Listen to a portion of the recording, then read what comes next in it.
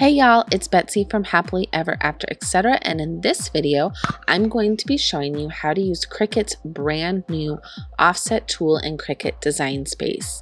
This is a quick and easy way to add an outline to any object, text, or even SVG so that you can make stickers, put a background around a wooden display, or even an infusible backdrop on your vinyl signs.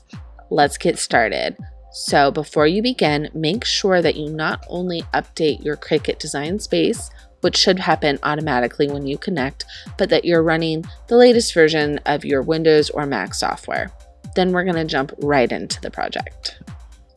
So for this first project, I figured we'd go with a simple solution, and we're going to go with a text piece. So I'm going to make a little sticker. I'm going to have it say I love Cricut. So let's just write that out using the basic text software, and then I'm going to move it over. Perfect. I like this boxy font, but I think for the Cricut part we're actually going to use a different font. Let's go with something more script-like, have it be a little different so that it goes together but it's not the same. Perfect. This one right here is easy to read, and I like that it's thicker. So we're going to go with that one. I'm going to make it a little bigger, and then up in the top panel, I'm just going to decrease that letter space until everything connects. Except for some reason with this font, that T never wants to get quite close enough. So it's okay. Just take it off, copy, paste, add the T back on, and we will move it over to the proper placement. Much better. All right, so I'm going to move this up, and instead of I love Cricut, I think I'm going to make it say I love my Cricut. That reads a little better. Now go ahead, size Cricut, and then select everything, and we're going to go up and click offset path. Make it be an outline, and then we can change that background to a different color. Perfect. Now you can flatten this and it will print and cut, or if you want to layer vinyls, you can leave it as two separate layers. You can see that it has the actual layer and then the background in the layers panel. Then we're going to go to our second project. So this is a little layer of stickers, and as you can see, the outline for this one is way too big. So the dimension here, we're going to just take that down until each sticker or die cut has their own individual offset path. Little too small, bump that back up. There we go. Now we can hit apply. Perfect. That first one went really fast.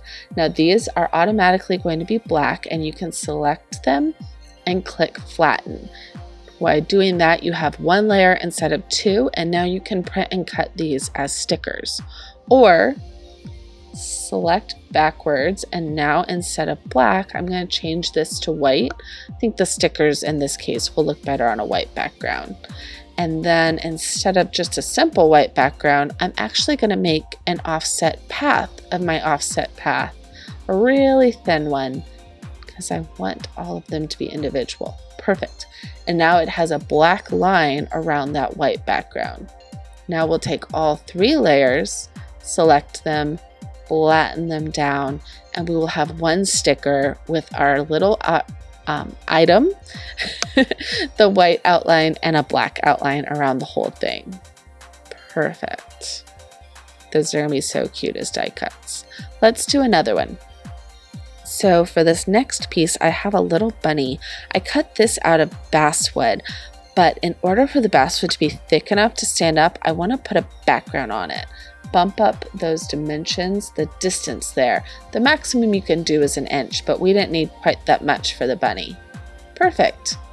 Now, last but not least, our little Easter piece. Now this I'm cutting out of infusible ink.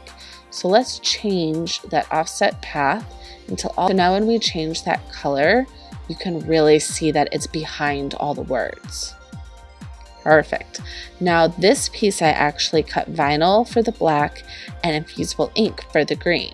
And I'm going to go ahead and bring in the original one that I did over in Adobe Illustrator so you can really see the difference. This one in Illustrator took me a couple minutes to put together, whereas the one in Cricut Design Space with offset path, I mean, you watched me do it. It only took a couple seconds.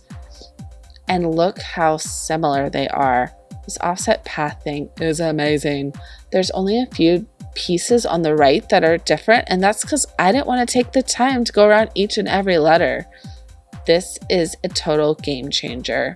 What are y'all going to make with it?